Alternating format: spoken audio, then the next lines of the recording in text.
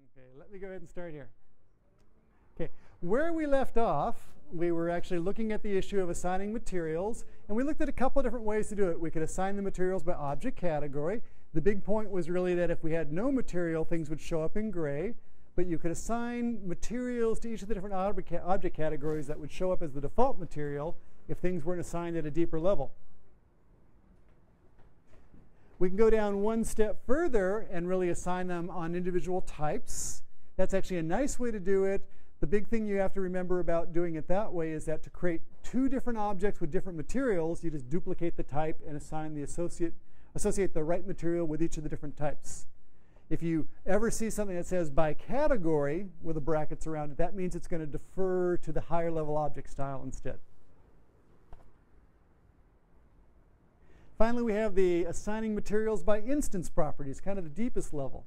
And that's nice in that you can go through and for every instance of a table, for every instance of a cabinet, go ahead and say that this table has a birch top, this one has a glass top, this one has a stone top, and you don't have to keep on defining new types. You can just sort of really be very, very specific, object by object, about what's going on.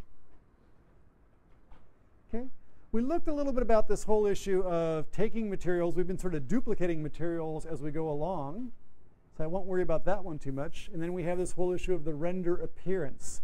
And what we've been doing for the most part is as we go through and we try to choose different render appearances, what we're doing is opening the materials dialog, we're switching to the render appearance tab, and then we're saying replace and going out to the library and finding something else that looks like what we want. Okay? And this whole issue about enable the use render appearance for shading, that was just keeping our render appearances and our shaded appearances in sync with each other. Now, this is all working fine until you finally get to the point where you say, you know, I've got an appearance that isn't in the library. I'd like to use that instead. So how can we incorporate that? And that gets to this issue of actually fine-tuning the appearance, not only just choosing the appearance from the library, but actually pointing to your own image. Okay, or changing the scaling or the sizing or the rotation of an image to really get exactly what you want. And I'll switch back over here and show you how we might use that. For example, I'll come on down here. I have these little painted surfaces. And, oh, if I go through and render this view, for example, let me just kind of show you what that looks like. Oh, what do I do? Let me render this. I'll say low for right now because I don't really want to do it at too much of a level of detail. Let me turn on the region settings because I don't really want to render too much. I'm just going to look at a specific material, so rather than sort of rendering everything, all I really want to render is a very small piece of it that really just shows me the part that I'm trying to change. So I'll bring that region very close, take a look at what's going on, maybe even zoom in a little bit closer. Beautiful. So we got some data to work with. Let's go ahead and render this and just take a look at how things are looking. So this is a painted surface. It doesn't really matter that it's a painted surface because really what I'm more interested in now is the materials property. And the material that's painted on there is something called finishes exterior stone. So let's take a look at it and we'll start playing around with it, change it around so it has a different appearance.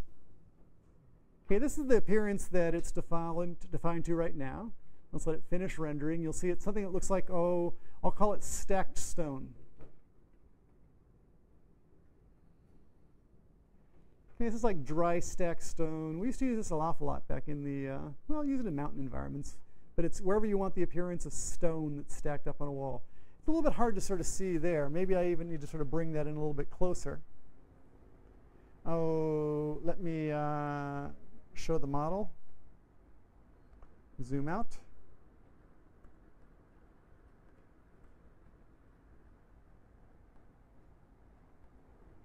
I'm going to bring it in much closer because I really want you to sort of see the appearance of what I'm going after. Zoom in again. Okay, I'll just sort of ratchet that up a little bit. As I'm doing this, you notice what I'm trying to do is make a trade-off between the quality of the rendering and the size. So what I'm doing is I'm keep on scoping it down and then turning on or scoping it down by sort of adjusting the region, then I can turn up the quality. What I'm trying to do is actually make sure that this number never gets too large, because this is the number that really tells you how much data you're going to be computing. Okay, if that starts getting over like 1 megabyte, it's going to take a long time. So try and keep that 500K, 600K.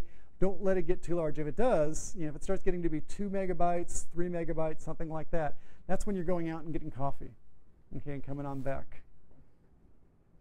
Okay, so this is not too bad. This is giving you a pretty good sense of what the dry stack stone looks like. Okay, I'll let it go just a little bit further. I'll say, yeah, that's enough. I sort of have a pretty good sense of what that's like. Again, don't be afraid to cancel. Once you've gotten enough information to sort of understand what you were trying to understand, just cancel it. That's fine.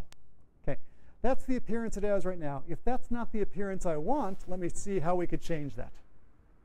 Okay, what I'm going to do is go to Materials. I will take a look at my Finish as Exterior Stone. Take a look at the render appearance. There it is right now. If that's not what I like, I can try a different appearance. I could go to the library and choose one of the other ones. Oh, like River Stone. I'll say OK. When I go back and render, we can see if we like that any better.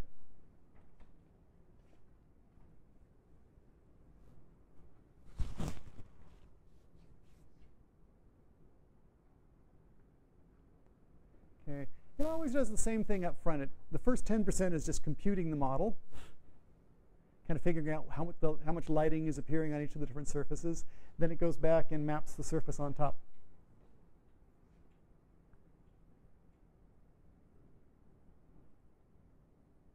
So I'm looking at this stone surface, and again, this is kind of looking 1960s-ish. That may not be what I'm having in mind. Okay, so if that's not the type of surface that I want, okay, I'm going to try something different.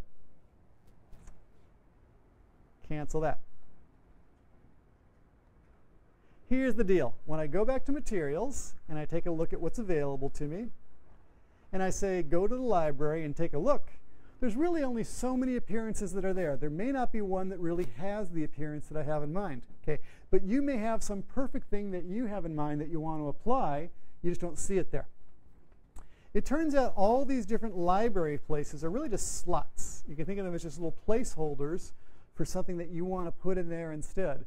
So if you know that you're not going to use one of these slots, feel free to go ahead and change it with the appearance of something else that you want to use instead. For example, if Stone 4 is not something I'm going to use right now, let me just grab that slot. I'll say OK. This is kind of what it looks like right now, but if that's not what I want to use, let me change it. Okay, now, as you change your slots, it's only going to affect this one project. So you don't have to worry if you change your slots that it's changing anyone else's library or that it's changing all your projects. It's only changing this one. Okay, down here in the choices, you'll actually find that all these things, instead of using this travertine cream sort of marble texture, everything really is determined by an image file. So if you'd like to use a different image file, all you need to do is go on out to the library. You can go ahead and find an image file, and this can be, any image file you want. You could have downloaded these from the web, you could have got these from a manufacturer's catalog, you could have pulled these off your camera, whatever it is. But you're going to want to have a relatively dead-on view of the material because it's going to try and map that material over the entire surface. Yeah, Aaron? So if we're taking it from our camera, do you have any strategies for how to best capture exactly what we want and what format? Oh, no. Okay, so let's talk about that. JPEG or PNG, either of those is fine. Most of your cameras will just take JPEG, and that's kind of A-OK. So what you got to do is try and get as dead on as you can. If it's this wall here, try not to come at it from the side. See if you really can, come at it just sort of dead on. Okay, because the better you can come dead on, the closer it's going to be. For some things like the cork texture, it doesn't really matter. For some things like a brick or a stone that you found on the walls of the quad or something like that, it's pretty hard to get it dead on. So and focus on some sample. It'd be nice to have a sample that's maybe 6 feet by 6 feet, 8 feet by 8 feet. You want to have a little bit of size to play with because if it's too small a sample, even small variations in shadow quality you can see because it's going to patch that pattern together. It's better to almost have more of the pattern to work with because then your overlap lines won't be so obvious. Okay. Then as you bring that in, if it's still not quite right, what you may want to do is go into Photoshop or go into even iPhoto or something like that and trim it up a little bit. Kind of really crop it down to what it needs to be and even twist it or distort it a little bit to kind of really flatten out the pattern. Okay, there's sort of a whole art to it, but it really kind of starts with that. So if it's from your camera, it takes a little more work.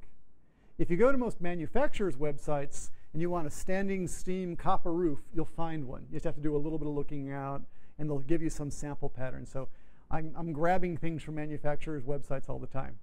That's kind of the easiest way. Then it's just like do a screen capture or something like that, or Command-Shift-4 on your Mac or something and pull it right in. Okay, but sort of the more dead on, the better, and the bigger the better, because then you have your overlap. You won't see it as easily. Okay, I'm going to go flipping out to a piece of the library and kind of show you. There's some materials that if you want to play with it now in sort of the Session 9 on the L drive. They're also on the K drive. They're out in a lot of different places right now, but I've collected a lot of materials through the years. So let me kind of show you just some that I have. I'll go to my Revit folder, rendering images, and I have materials textures. So I have all sorts of stuff kind of hanging around there. Not too many bricks. I'm big on stone. Everyone was having countertops made of granite a few years ago. So what did you do? You start having all sorts of different granite patterns, and those granite patterns I can choose. I can scan an image, or I can take a photograph of something and put your granite on your countertop. Yes? How much is the file size for that in general? What is a good file size to use? Oh, actually, they're just all over the place. Some of these are 300K. Okay. Yeah, they don't have to be very big. So how do you get to this file? Okay, where you would find it on yours, if you go to the L drive and you go into Cat's Glen and Session 9, you'll find something called, it should be called like materials textures or materials rendering. Okay, go in there and you'll find it. It's also on the K drive. So under Revit libraries, there's something called rendering materials. It's always available to you, and you can get that from other spots on campus too. But it's just kind of like my little random collection. And for going for different types of materials, let me show you. And my stones, because people like to stone, I got a lot of stones. Got stone veneers. I have a bunch of different patterns in here that came from Owens Corning. They make a lot of synthetic stone veneers, so I can choose different sort of stone patterns. I can choose bricks. I can choose things like castle stone.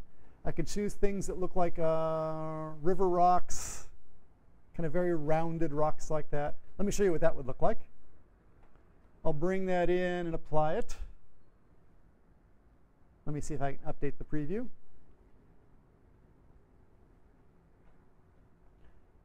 Not too bad right now. For this one important thing to set is the notion of really what is the scale of that pattern. So you get to actually sort of say, is that a 2-foot sample, a 3-foot sample, a 4-foot sample? That'll determine how big it actually sort of renders. Well, that's about a 3-foot sample. Again, just sort of guessing. Was that? That's right. Big river rocks. Say again? Oh, yes. What that meant is that if I clicked it again, that little kind of thumbnail which tries to show me how it would look, it would rescale it to be that 3-foot. So that's not an error, it's just a change. It's telling me that it's not current.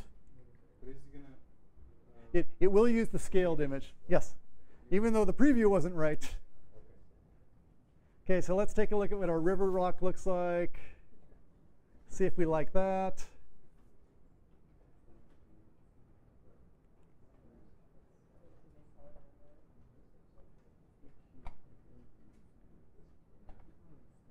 Okay, our river rock are these like rounded little stones. Okay, and that may be okay if we like that appearance.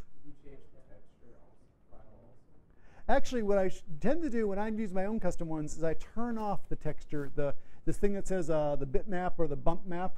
I usually turn that one off because what that one does is it sort of overlays some additional information to try and cast better shadows. And if you don't have the bump map to match the image file, then it'll sort of give you kind of spurious shadows, something like that. So I'll turn, when I go back in, I'll show you where that is, or show everyone what you're talking about. What you need to do to make it work is you need to take your same picture and make a grayscale image of it. Because what it does is it uses the information about how gray you are to predict how deep the crevice is and cast a proper shadow. So when you're doing that, you're really getting good. When you can sort of go through and take your image, do the grayscale as a bump map, and kind of bring them together. Because then it not only sort of paints it on the surface, but in terms of how the shadows go into the crevices, it does a much better job of trying to offset it. So that's a really cool thing to do. Yes? Because you put it as 3 feet by 3 feet, that now we can see the pit. Exactly. You see my seams? Yeah, so it's got those little seams right here. That's just a little bit of overlap. Exactly. If it was smaller, you probably wouldn't notice them, but it's kind of big. Okay. Let me change to one other type of material. Say, oh, for this, again, finish exterior stone. Maybe I don't like that appearance. Oops, I don't even have to go back there. I'll just keep it as stone 4. I'll just change the bitmap. And, oh, an effect that we don't use so much here, but it's quite common in other parts of the world, is instead of going for, oh, these stone veneers that look like this, we can just put big tiles on the surface. For example, if you have slate or something like that, I can choose a pattern. Okay, once again, I have the issue of the scale. So let's talk about how we can use this scale. Those floor tiles, which are sort of a dead-on shot from a manufacturer's catalog, okay, are actually 12 by 12. But if I really want to simulate 24 by 24 or some other size, I can actually just put a false scale in there, and it'll just map the image to be a different size. So if I put 4 by 4, that'll go ahead and treat it as those are 12 inches. If I say that's 8 feet, it'll actually render the tiles as though they're 2 feet wide. So don't be afraid to do that. You can often take a material from a totally different application. I could take that cork material and apply it at a much bigger scale and create something very interesting as a wall texture. Okay, this whole issue down here, there's the bump pattern. And what I'm going to just actually turn that to none. That'll be a little bit clearer in terms of what's going on. That's because since I don't have a bump pattern to go with that, it'd be better not to turn it on. Let me update my preview. Okay, that's sort of what it looks like. I could also put a rotation on there if I like.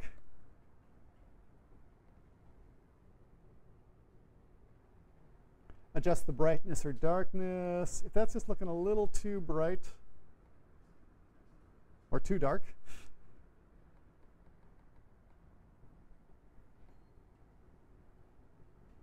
I can sort of play with that. And when I have a material that I like, again, I'll render with that.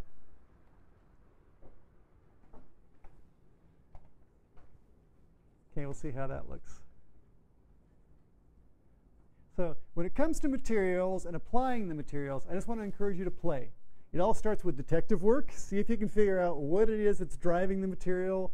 And after that, there's really no right or wrong answer, because as you render these things, and I'm not going to make a value call that says that, I don't like your color scheme. If you like that, in fact, it's something I try to be very sensitive to. There's very different sensibilities about color and all that sort of stuff. But go ahead, find some materials that you want to apply, then just apply them well.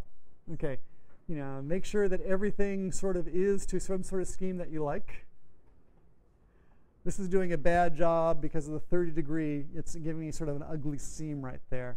This is something where this pattern I probably shouldn't rotate, because as I rotate it, it's not doing a good job of matching up.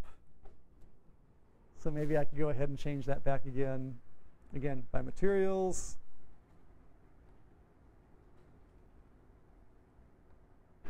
Switch it over. Bring it back to 0. Now, if I was being good, I should have actually gone through and it would be nice if I actually had that turned on, so since that's a predominantly gray material, it'll render as gray, it'll shade as gray. Again, giving you a clue that as you're mapping, you're changing things. Okay, so we've been mostly focusing on materials and how we adjust those things. What I want to do for the last part of class here is really just instead focus on just the rendering settings and what you're changing on that side, because materials takes a little detective work, but after you get the hang of it, it's pretty much just finding the materials that you like and sort of tweaking their parameters to give you the appearance you like.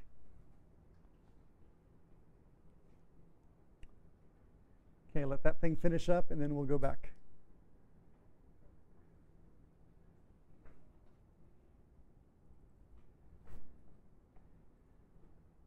Okay, as it's finishing up, let me just go ahead and get started talking about the rendering stuff. Again, I still got sort of an ugly seam there.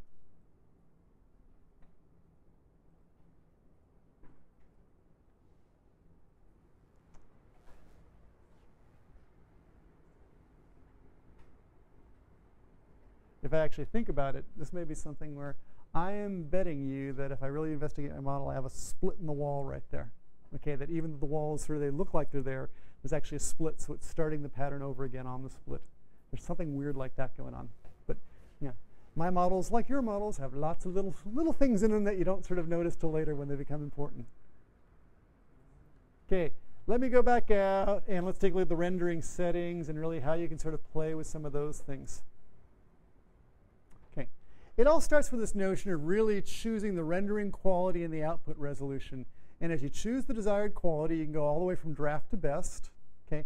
And as you change the quality from draft to best, every time you ratchet it up, think of it sort of as doubling the amount of time it's going to take to do things, because it's doing a lot more calculations. Okay. Resolution's also related in there because the resolution really determines how much data has to be computed.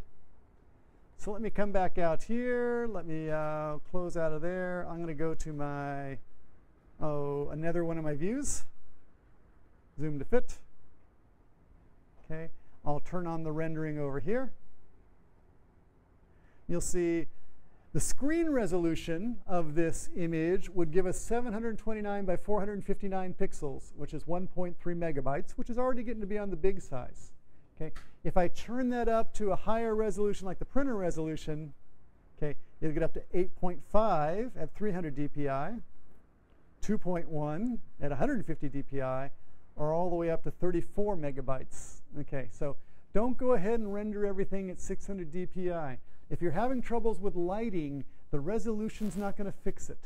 Yeah, so go ahead and think about where that is. Resolution is really only good in terms of really fixing these funny little jaggy edges and stuff like that. If you have a fine layer of detail, something very thin, and you're not quite seeing it, turning up the resolution will help that. Okay, but it's really just this issue of how many pixels are on the screen, and do you have enough pixels to represent it. For the most part, stick with screen as you're working, okay, because that'll be fine enough. Even if those little railings don't quite look right yet, when you finally do turn it up, it will look right at that point. Trust it. It will actually do that way. You don't want to have to sit there and kind of suffer through the waiting as it tries to render that stuff in great detail.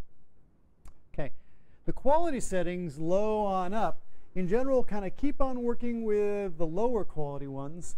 As you get going and you're just trying to figure out your materials, stay with draft and low. That's going to be fine enough. You know, when you're really starting to worry about the pattern, is the pattern quite right, you might get up to medium, but stay away from high and best. You don't really need to be at high and best for what you're doing until you're really ready to run that final one. Because when you go to high and best, okay, that's when you're going to go away for half an hour and wait for it. So, yeah, don't penalize yourself by having to wait for all that. Only render what you need to, and use the region to go ahead and really focus the rendering on really what's most important to you as you're going, so that you're not really rendering things that you don't need to see. Okay. Back over here, okay, limit the region rendered. We sort of talked about that a little bit. Let's talk about the sun settings and what's available there. Because one of the critical things as you're doing your rendering is just getting the lighting right, because lighting is sort of everything in terms of whether things are going to be too dark or too bright or just how it's going to play out. So let me show you where that works. Under lighting, your big choices are, is it first an exterior view or an interior view? Okay. Be very careful to set that to exterior, interior. When you move inside, if it's set to exterior, it's going to really give you very, very dark images, because it's allowing that somewhere in this image there might be the full sunlight. And so daylight or the lighting inside the building will be a very narrow range, and you'll hardly see that lighting at all. So make sure you have interior versus exterior set right. On the exterior, honestly, daytime renderings, sun only is enough. Artificial lighting could be helpful if there was some lighting under the canopy that was sort of picking up a shaded area, kind of really trying to brighten that. But for the most part, sun will take care of what you want. Exterior artificial only, we'd use that if we did an exterior rendering and we were doing it at night. Okay, and you wanted to see the effect of the interior lights kind of lighting up the windows or any exterior floodlights.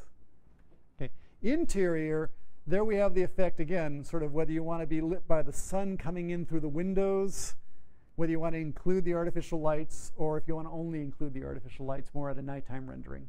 So that's going to just help set the scale. For now, let's stay with sun only. On the exterior. Okay, let's talk about where the sun is in the sky. There's two ways of going through setting that. You can either kind of manually set where the sun is in the sky, or you can actually set it by a time and a place and a location. So let me start by just setting it to like, oh, top right, for example. That's just, we just manually pulled the sun out of the sky and quite independent of the project said, put it up here. And it's going to put it relative to the view. So top right is up here, kind of shining down. It'll always be there. It'll always be there, which is inherently the problem with doing it this way. Because anytime, day or night, or really in any view, it'll always be in the top right. Okay, and you could set this view by view, but when you just sort of manually put the sun somewhere, it is good for sort of figuring out where the shadows are going to fall approximately, so you can sort of see what your overhangs look like. But you're going to get inconsistency because the shadows you're going to get are not really going to be accurate for your site, and the shadows will be the same on all sides of the building. Okay, so, that's not really quite right. It's okay for creating a quick rendering. And if your building is a spec building and might be anywhere on the face of the earth that you have no control over the orientation, that could be okay. But if you're trying to be sensitive to your site, let's see what's going on here. Jacob, I think our glass block wall is rendering as clear right there. As you would like it to. As you would like it to. Well, there you go. Maybe I should unpaint that wall. Okay, sun's kind of coming, kind of from up here right now. That's why this surface is bright and this surface over here is dark. That surface is just sort of transparent. That's why you can't see it. Okay, notice the shadow of the overhang's doing a little bit over there. Let's shift that over. We'll say sunlight from the top left instead. Kind of check that out.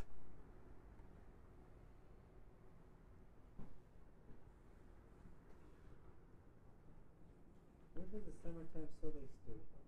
That's kind of good. Like a pathway of the sun going through well, the day? it's defined for this purposes as a specific time at June 22nd, and it's, I don't know if like 5 in the afternoon or when it is, or if it's just right at noon. Actually, someone knows what the real definition of that is, and you'll help me in a minute. But it's, we'll actually look at how it's defined. So in this case, I said sun from the top left. It's going to come, okay, it's coming from over here. Notice that the left side of the curtain wall is sort of illuminated. The left side of like the little entrance is illuminated right now, but this other side is in the darkness. Okay, now that all seems like well and good, but it's actually much nicer to go through and choose sun settings that are appropriate for your location and your project orientation. So let's show you how you do that. There are these other settings like summer solstice, winter solstice. We could take a look at those and let's edit them, see how they look. Summer solstice is 6:22 at 9 a.m. Winter solstice is 12:22 at 9 a.m. Spring equinox is at 10. I had no idea it was at 9 in the morning. I would have guessed in the afternoon, so I would have been wrong. Okay, but we're going to set some of our own here instead. Notice we can actually set a still image. That's a specific time of day. We can also create movies if you like to actually see the effect of the sun and the shadows on a single day from a time in the morning to a time in the afternoon. Okay. We can also go ahead and do multi-day movies if you want to do a sun study and sort of see through the year at a specific time of the day, how are my shadows affecting other buildings? care how are the shadows affecting me. So it really depends what you're studying right now. These sort of solar studies are actually very, very nice, especially on the interior of the building, because if I can choose that optimal time when I have really good sunlight in my living room and everything looks fine, but it may not really be very accurate. You know, because as we switch to different times of the year or switch the day, that sun's going to keep on changing. And you sort of care about not that one optimum time, it's sort of the overall effect. Can you show us how to run a single day? Yes. Well, let me do that next time for you. Okay, so I can just finish up with the sun and that stuff. But yeah, I'll definitely get that next time. Remind me next time, because we're going to do, it's sort of another type of movie, like a walkthrough movie. I'll show you that. Okay. To define a time and place, let me do this. I'll just grab one of them. Doesn't really matter which one. I'm going to duplicate it. I'll say that it's a Palo Alto afternoon. I'm going to say it's some sort of place as opposed to directly. I will choose a place. I can go through and either enter some coordinates in terms of the latitude and longitude, and I can put whatever ones I want here. If you want a place that isn't defined automatically, you can put your own latitude and longitude in here. Palo Alto actually happens to be in here. So let's choose it. Okay. What it's going to do is, based on a latitude and a longitude now, it'll understand what the path of the sun is and has some files that will then determine for different times and days. So on 10/19 at 4:15 in the afternoon, okay, we can sort of see what the effect of the sun would be on this building. We'll say OK. I will render that. And we can create several different time settings. We can say Palo Alto at 9 a.m., Palo Alto at 3 a.m. No, that would be very dark. 3 p.m. We can say Palo Alto in June as opposed to Palo Alto in October. Or run a movie like you want to do. Either way, to try and create sort of these different sort of sun studies. But go ahead and set the sun accurately for what you want. And we will get accurate shadows cast sort of relative to those things.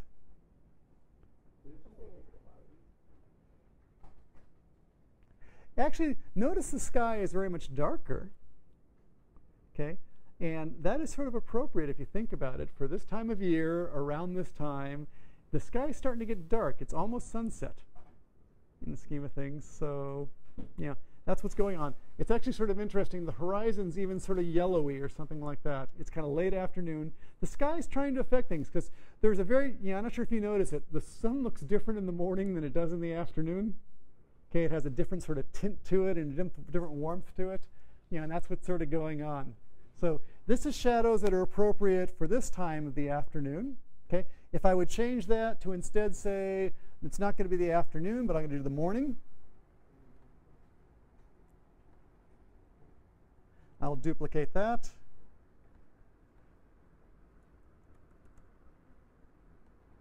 And I'll say that's going to be, at 10 a.m. Let me run that. Now, I'm actually quite surprised. No one's asked the question, in your Jacob, in your skeptical way, how do we know what orientation the building has in terms of how the sun is actually related to the building? Okay, and that's the next thing I want to show you. Because as we lay out this project, got one, Aaron? Also, I'm wondering, it seems like really highly saturated, or at least really concentrated. Yeah. Those colors, realistically, what the colors would actually look like? Well, actually, we can adjust that. There's a couple things going on. Yeah, no, it is very dark. I'll tell you what's going on here is actually at 10 in the morning, the sun's on the other side of the building. So I'm looking at it relatively dark. But let's talk about how you can fix this, because it's not actually quite appropriate. We ran this rendering. It's actually not quite so bad on my screen. These screens that you're looking at are a little bit dark in terms of, they should probably tune them in terms of the brightness. But there's something that we can do to post-process an image right here, and that's a very useful thing, where we can adjust the exposure. If the idea is that what you're seeing just overall, it just feels too dark, it's relatively right, it's just sort of absolutely too dark. What I can do without even re-rendering it, I can just pull the settings down and try to just brighten up the entire image a little bit.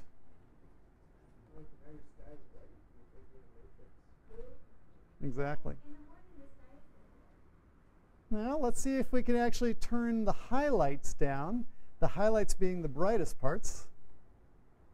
So I'm getting a little sky back now. There's a funny game you play here with these in terms of the overall exposure, the brightness of the highest parts, the brightness of the shadowiest parts, the brightness of the middle tones. And by tweaking these, you can actually get quite a bit of light in or out.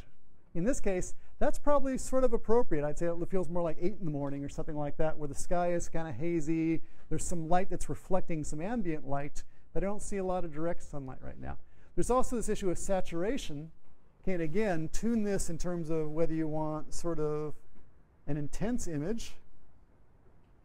Just kind of add a little more color to it. Okay, or that's way oversaturated, or I can bring that back down to a grayier image. Okay, but that's available to us.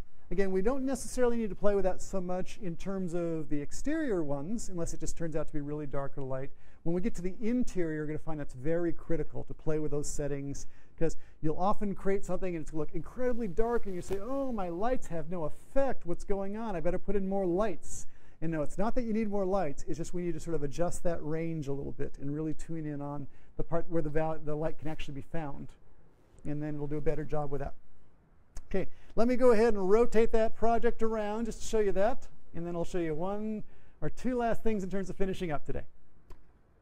Okay, that project, it's kind of hanging around. You're thinking, okay, great. This is the way I'm looking at it. Clearly, this must be the north up here. And this is the east over on this side, and the west is over here, because that's where the project north is. And the south, you know, and you know that's not true. Because if you are, yeah, well, as you're watching me move my shadows around, the afternoon seems like the sun's all coming over here. The morning, it's not really coming from here. It seems to be coming from over there. So you should have a clue that, hey, the actual orientation of the project and the project orientation may be a little bit different. Okay, and it is true here. North on this project is actually over on the left-hand side. So there's project orientation, and when you're worried about the sun, you have to worry about the true orientation. Okay, you only have to set it once, but after you do, all the views will inherit it. But go ahead and just get yourself set up this way once, and let me show you how you do it.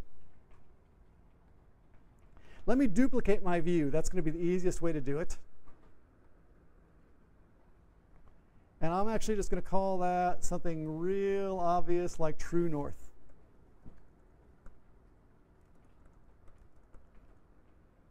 Okay. I'll take a look at that view, and I'm going to change one of its view properties. The property that I'm going to change is actually the issue of, is that project or is that view showing me the project north or the true north? So right now it's showing me project north. Most of my views I tend to define that way. But if I say true north instead and say OK, it'll actually rotate it around and show me this is actually the way the odd project is really oriented. So in my true north view, okay, north is at the top, east is at the side, west is at the left side, south is down below. Okay, so this is the actual orientation of the project. Yes, right up. Let's show you how you change this now. Okay, if you want to go ahead and you have your project and you want to rotate it somehow to be in, the proper orientation is true north, what you do is as follows. Under Manage, you'll actually find something called, under Locations and Project Location, there's something called Position. And this is where we can rotate our project north, okay, which just sort of shifts it around in terms of how it lays out on the sheets, but doesn't change it for the sun. Or we can change the true north, and the true north is the one that'll change the position of where the sun will be. Okay, if I say rotate true north, what I'm going to do is as follows. I'm actually going to swing an arc, and what I want to do is just rotate the whole site so that north is pointing at the top. So if I want to rotate the side, I can swing an arc. Okay, and now north is back over here. Okay, west is over here, east is over here, south is over here. So now if I go through and kind of run the afternoon rendering, what's going to happen is the western sun is not just going to highlight this side of the building, it's going to sort of highlight this whole side of the building here instead.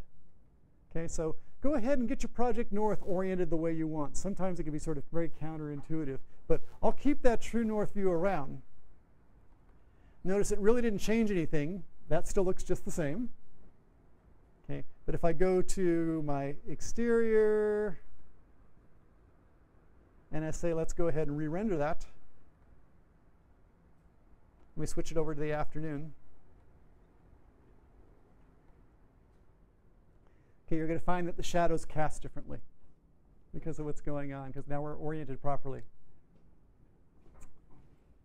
Okay, two final points, or one big final point, and that is, okay, we've done good in terms of materials. We're doing good in terms of adjusting our rendering settings. One of the last things you have to sort of worry about for the exterior views is just sort of dressing the view, going ahead and making sure that your view doesn't look like some building sitting out in the middle of a big concrete field.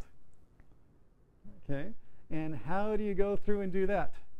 Well, it often starts with this whole notion of putting planting in and stuff like that. That's actually one of the quickest, easiest ways. Just put some plants around the building and it'll start to have scale. But we could also put some things in there like, oh, people. There's a little person standing there, right, ready to walk into the building. We can also put cars in there. We can go ahead and add things to it to kind of give it a little more context. Aaron? Is it also possible to like put a picture of where like it's actually going to be behind it, like in a cityscape? I'll answer that like in two parts. In Revit 2010, no. In Revit 2011, yes. Okay, that was one of the changes they made between the two. So if you were, now you're thinking. So if you download Revit 2011 to your personal machine, and I didn't download it here because we don't have access to it in the lab, then you can go ahead and put in, the beautiful seascape. You can do that, that San Gregorio view, like looking out across the waters. You can put whatever you want in the background, and instead of just having these blue skies with a few clouds, you can actually get that other image. That can be especially effective if you're doing interior renderings, because you can sort of be looking out the windows and seeing what you'd see out there. So, very, very powerful when you're doing that. Okay, my shadows are a little different. That part's fine. Let's go ahead and talk about plants and all that so we can get you finished up. Okay, so, I'm going to switch back to my first floor plan view. I'm going to turn on the planting. Notice in this view you don't actually see the planting. So I'm going to go Visibility Graphics and turn on Plants as a category.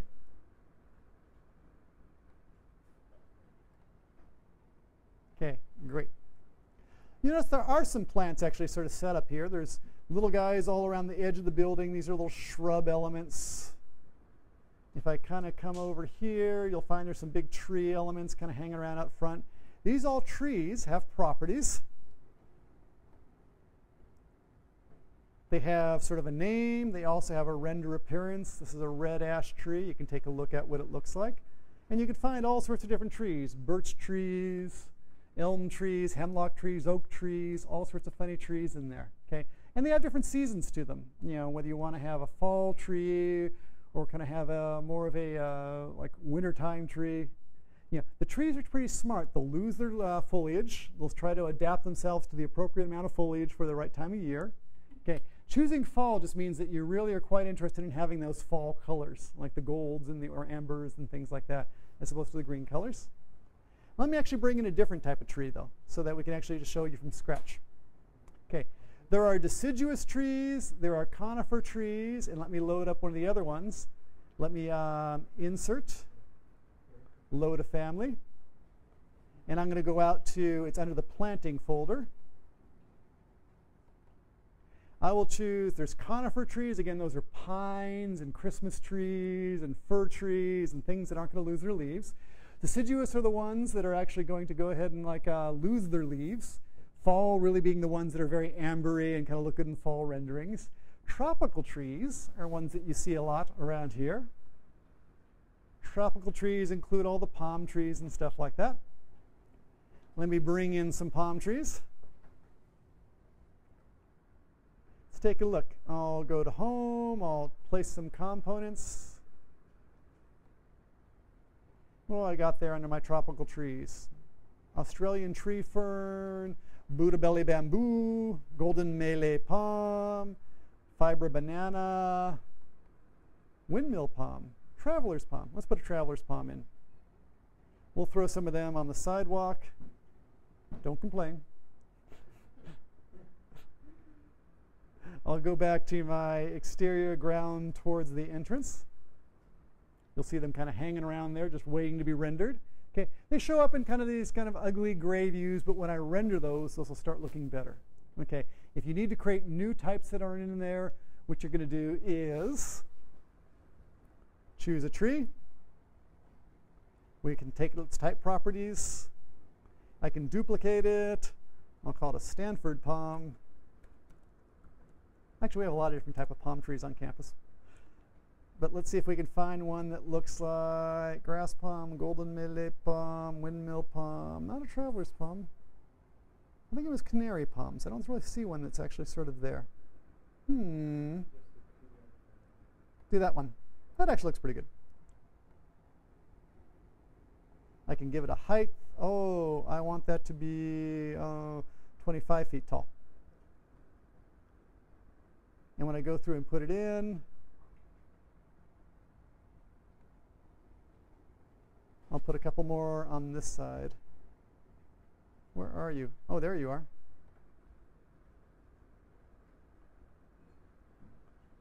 And I'll copy a few of those over. Beautiful. Okay, so far so good. Okay, add a few things like palm trees or whatever it's going to take to give your building some life. Okay. Also, we can go through and put pieces of things like vehicles in there, or site furniture, benches, like tables and chairs, planters, things like that. Let me just really quickly show you vehicles. I like vehicles. We got some good ones in there. Let me, to make this work, I'm going to load. What I'm going to do is first turn on two different categories in visibility graphics. One called entourage. That's where people are going to come from. I'm also going to turn on site. So things like sometimes vehicles are loaded under site, and show you where those come from. So I'm going to go through and place a component. What I'm going to first do is load a family. I can go out there and in the standard library I'll find, under site.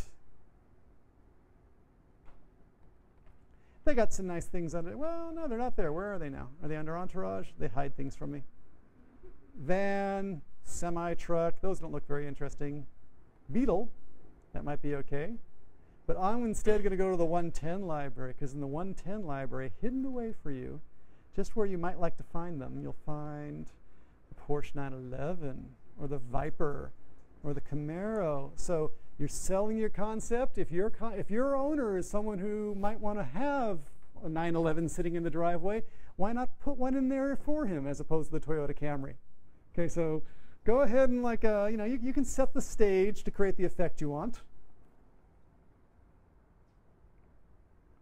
Okay, there it is. I'll put it in the handicap space. That'll be really considerate of me. Okay, I can rotate that around, because when I'm this important, it's very important, I can take up 3 spaces. Okay, and I can go back to my first floor plan view.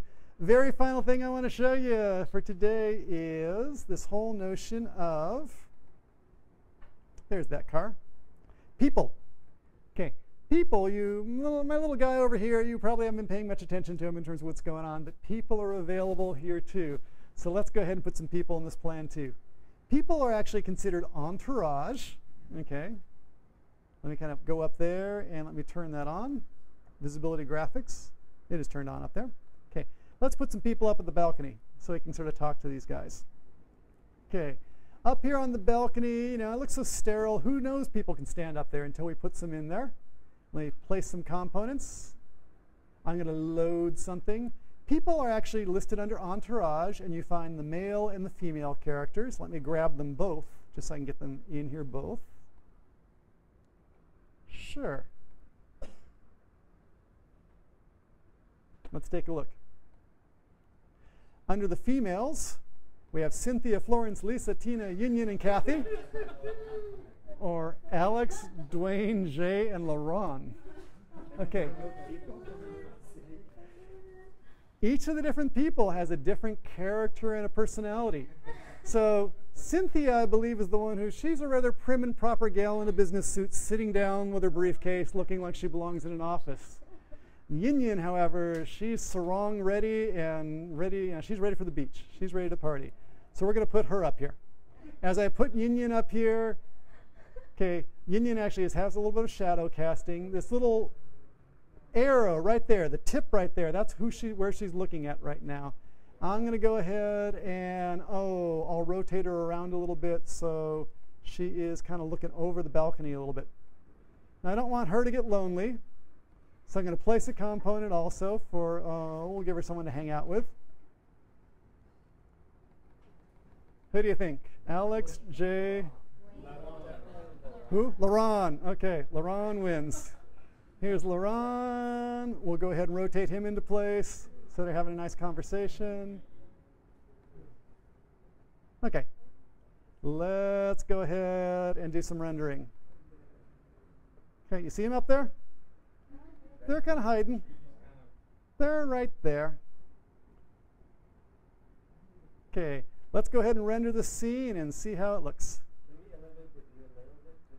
Oh, we could. Yes, I can. Actually, you know what I have to do here? Let me think. Let me not, I think it's because of the way I'm set up right now. I think I should be able to. Full navigation wheel. There it is, up and down. Okay. Yeah, but see, no, exactly. So we're going to have to do a little looking too. How about that? Nice composed view. Okay, compose your view. It's important. You can. Let's go back and we'll say render this view. We'll leave the sun set the way it is. I'll even turn this up to medium so we get a little bit better. Say OK and let it rip. Okay, we'll finish there. If you want to stick around and watch it for just a few minutes, it'll take probably about 2 or 3 minutes for it to get through this thing. But what it's going to do is going to flesh out that tree, give us a nice rendering on the car, hopefully with some nice reflective surfaces. You get to see Yin Yin and LaRon having their conversation as, I'm not sure who that is, goes into the building. But it's all about just composing a view. And these are all just different things that will really help you with that. Oh, there comes the Porsche. The Porsche is a red one. I'm pretty sure it's pink. Well, that could be too.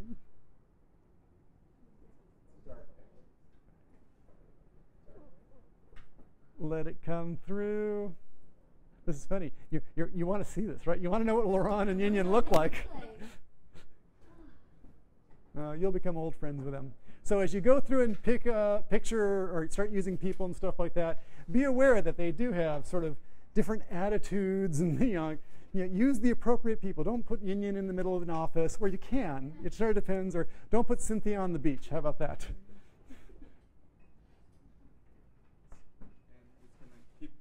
Okay. Actually, what you need to do is, as you render each view, say Save to Project. And then it actually creates a rendering object, which is just a bitmap locked in time. At the same window? Yes, it'll copy exactly what you're seeing on the screen in. Okay. So whenever you want to show the rendering, it's going to automatically upload it. Oh, actually, multiple renderings. Yes, and then each of those renderings are objects. You can place them on sheets. So you can even have different renderings showing different materials or different times of day, and you can put them all on a sheet together. So you could drag this rendering into a sheet.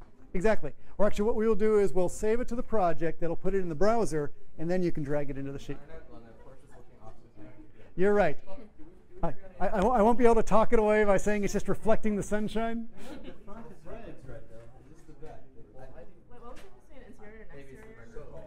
In terms of the shading or the sunshine, it's really just the scale at which it's looking at the light. So exterior includes like the full range of the sunlight. Interior makes it much narrower so that it sort of takes the limited light that's there and spreads it much further. So you sort of see more detail in that limited light. So interior has more detail. It'll for low light situations, it'll bring out more detail, within the limited light that's available. Okay, and that's explicitly we're going to play around with on Thursday. Okay. So here we go. We have, there's Yin Yin, there's LaRon, they're hanging. I think that's Dwayne who's going into the building, but you know, very quickly we've sort of started transforming. Our picture has a story now. It's not just sort of a picture sitting out in a parking lot. Oh, yeah. Exactly. She's so